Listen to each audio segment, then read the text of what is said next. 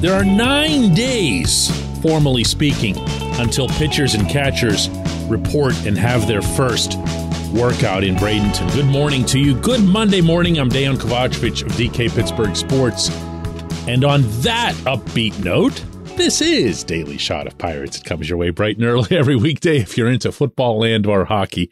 I also offer daily shots of Steelers and Penguins where you found this. I'm looking forward to, the way I've set this up, 3 separate trips I'm making to the Gulf Coast of Florida to cover baseball. Anyone who knows me knows I am no fan of being anywhere near, much less in Florida. Me and that particular state have not gotten along well over the years. But for this, I make an exception. Not once, not twice, but possibly thrice. Is thrice the right word? Thrice. Yeah. In the interim, I want to put together a week-long series this week that looks at each of the various positional groups and where the team is heading into the 2023 season. And there's no better place to start than the starting pitching. And for what it's worth, I happen to see this right now, and I'm open to changing my mind on this as the circumstances change, as the strength of the roster. I really do. I know that sounds crazy. I know it might sound a little bit overly optimistic, but I don't really come with that particular bone when it comes to covering the 3 teams in Pittsburgh. I really try to avoid that sort of sentiment in either direction, pessimistic or optimistic. This just looks like it could work. And I felt that way before Rich Hill was signed to the 1-year, $8 million deal. Hill is just an undying lefty, and I know that's redundant because those guys pitch till forever. But what he brings, the smarts, the guile, and he's got enough stuff, especially the off-speed stuff, to keep hitters off his fastball, to keep them off balance, off-timed. And I think he can become a really valuable component to this rotation and really to this team. I'm not a big fan in any setting, including a pure, complete rebuild, which the Pirates themselves acknowledge they're no longer in, of having just a bunch of kids in a rotation. There's too much advice that needs to be traded. There's way too much to put on a pitching coach's plate. And just by having that guy, even if he's not super talkative or whatever, which Hill, by the way, is, you have someone that you can watch. The Pirates became really, really big fans. The players did in successive years of Tyler Anderson and of Jose Quintana. And that's not an accident. Both of those guys had very different personalities, but similarly professional approaches. And they did rub off on the younger guys. Ask any of them, but most notably Mitch Keller and JT Brubaker, they really appreciated it. Now, for the rest of the rotation, the part that might seem like the one that would be the biggest strike against any kind of positive outlook, it probably shouldn't be. Look at who they've got and look at their trajectory over the course of the past season. Look at the 2022 that Mitch Keller had. Look at the improvement that he showed as a pitcher, not just as a thrower, not just doing the stuff that had everyone excited around this time last year when Mitch was throwing 102 miles an hour in some North Carolina pitching factory. This is different because Mitch became a pitcher over the course of the year. He got really, really smart. He actually was always really smart, and he wasn't afraid. He wasn't nibbling. He just had never really put it together until the better part of this past season.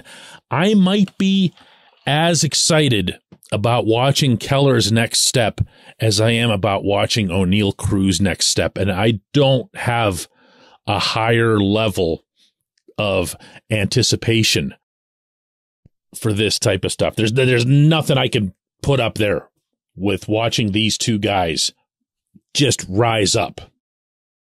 But not far below on that same list, I'd have to put Roansy Contreras, and I'm guessing that you're not any different. So right off the bat, we're talking about three guys. I mean, Hill's not going to progress, okay?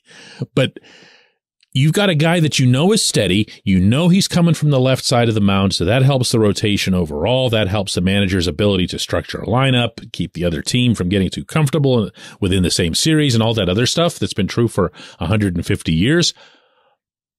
But between Keller and Contreras, you've got two guys that you have reason to be hopeful about, as opposed to just being hopeful. Like, I can say that about Johan Oviedo.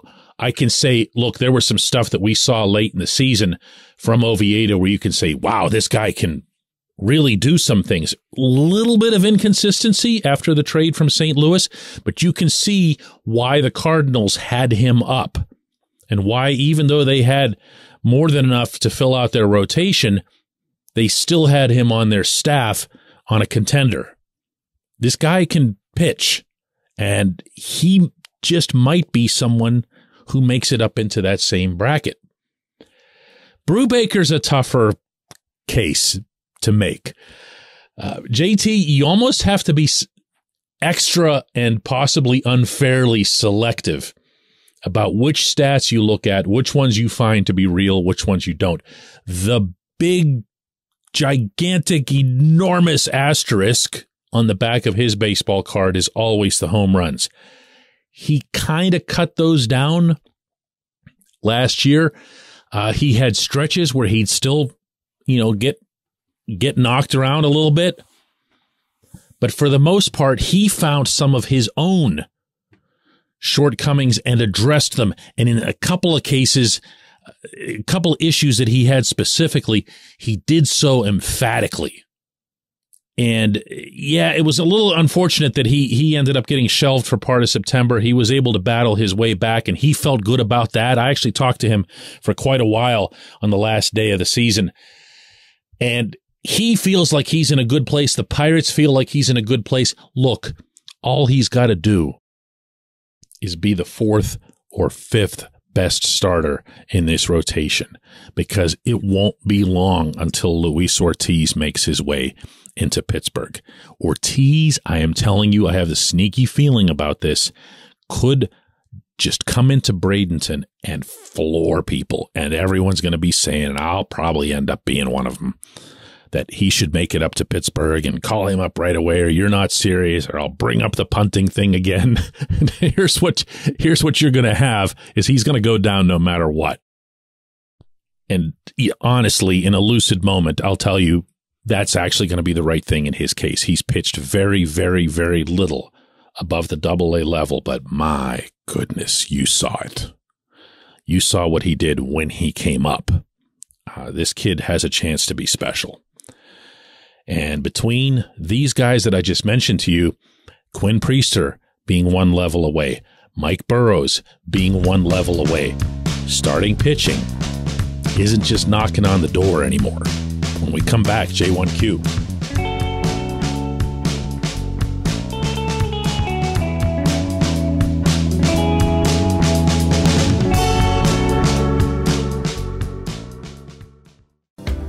This portion of Daily Shot of Pirates is brought to you by our friends at North Shore Tavern, that's directly across Federal Street from PNC Park. It's home of Steak on a Stone, an eating experience, underscoring the word experience. The steak is brought to you partially cooked on an 800-degree stone, and you do the rest.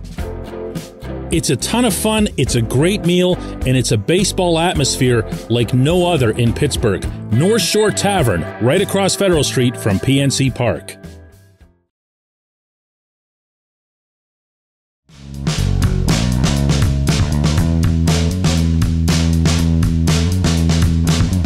Today's J1Q comes from Bob, who says, "Hi DK, first, thanks so much for your daily podcast. I try to listen to them every day, though I must admit that I am particularly partial to the Pirates."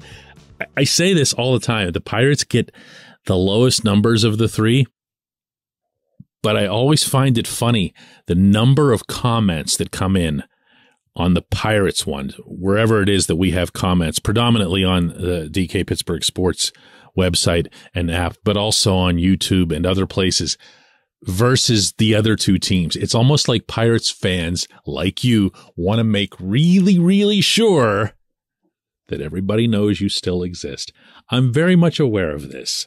The rest of Bob's question here, actually the actual Bob question is Derek Shelton an effective manager? I have to say that after 3 years of him at the helm, I still have no strong opinion of him one way or another. And I'm guessing that's because he's not had much to work with.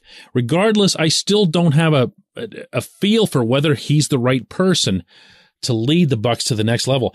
You know, Bob, this is going to be one of the more compelling questions of the coming season, and it won't be one that we talk about until opening day. And I'm not talking about me and you. I'm talking about anybody anywhere, because spring training and grapefruit ball and all that stuff doesn't mean anything, obviously.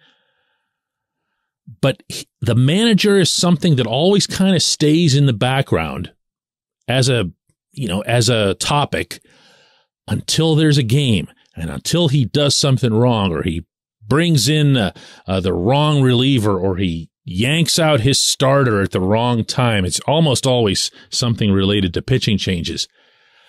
I have a feeling that you and I are both going to think that Shelton is a better manager this year, if only for what I just talked about in the opening segment. A manager who has a starting rotation is going to look like a smarter manager, because he's not forced then into more of those types of decisions that can backfire, and by the way, do backfire on everyone.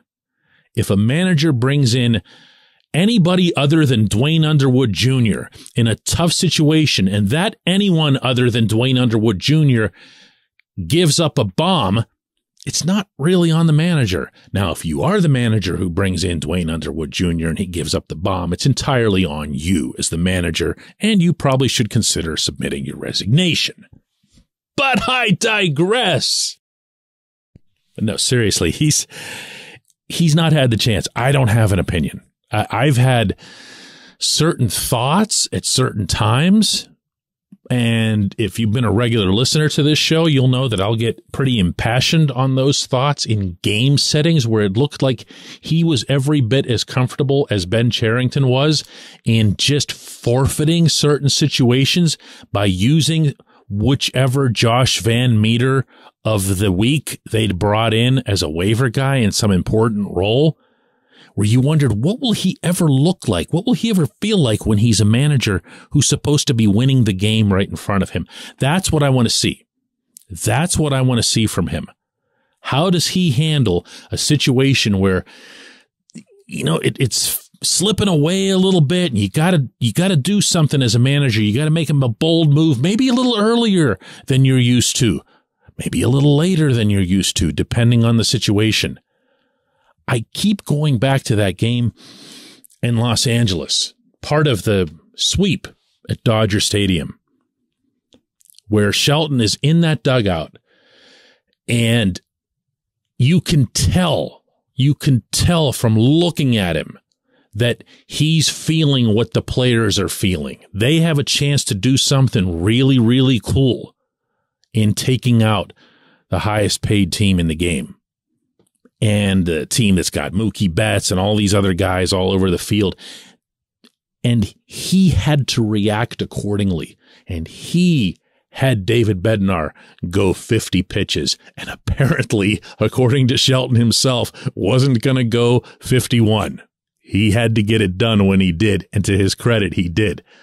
But it was the manager who recognized, even though Shelton had Bednar out there for the 8th, that he was going to have him out there to finish it off as well. It was feeding off his players. It was feeding off the moment, and it was prioritizing winning the game. I'm not making this out to be the norm. Believe you me, and you know this, that was the exception.